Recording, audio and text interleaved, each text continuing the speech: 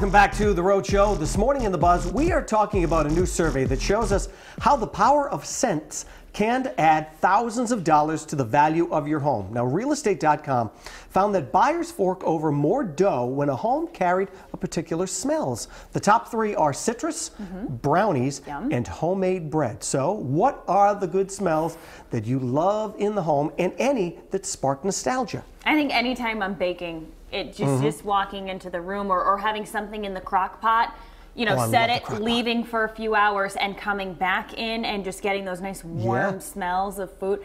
That is really good, especially or when there's something being barbecued, just brings back good memories of being at home. My dad liked using the smoker or something like that. Now, I know we've talked about this before. I went back to my grammar school. You went back to your grammar school, and there was something about it. There's a certain smell that schools have, and you walk in and you could tell, even if they blindfolded you and you didn't know where you were going, the second you walked in, wherever it was, you would know where you were, right? Exactly. And I don't know what it is. I'm picturing it in my head right now. Too. It's like I can smell it. I don't know if it's the glue, if it's the paper, if it's whatever it is. But if they blindfolded you, put you in a room, you would know where you were. Oh, and the exact location of it too, because I told you it was the gym of the middle school I was in, so it wasn't just the school itself, it was one particular, gymnasium. Right. I know for me, a smell that I do not particularly like anymore is that of, do you remember those little like jelly jars? And, they were clear, but then the jelly was sent and they would shrink down as they were used. I know what you mean.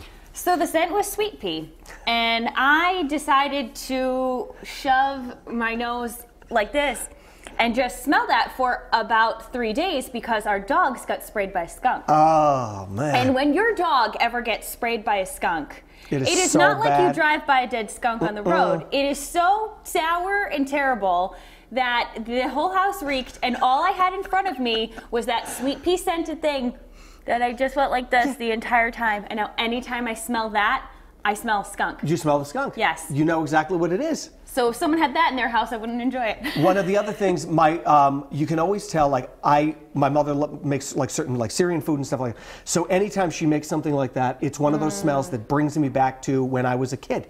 It's the garlic, it's the different flavors, it's the allspice, it's all of these things come together, and I'm just like, oh my God, you feel like you're a kid all over again. Allspice, all those allspice, like French meat pies. Yeah. That's another good thing. I love those. Well. I love those. A lot of food. A lot of food is the thing. It's always one of those things that it really does. It sparks certain memories from you.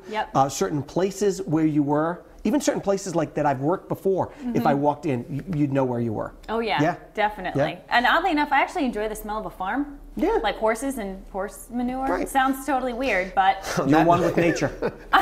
On that note, Brendan. Yeah, from horse manure to Brendan. Right on. I've never been more proud. Yeah, the food thing, I think, but you guys really hit the nail on the head when you go back to like your elementary school. It's like, oh yes, I remember that smell, and I feel like I owe the teacher a book report right away or something like that. Well, what alluring aromas delight the senses of our loyal Rhode Show viewers? Well, we asked on social media. Let's try this. Jean Wiley Sadler is up first, saying in part, nothing beats the smell of homemade baking bread.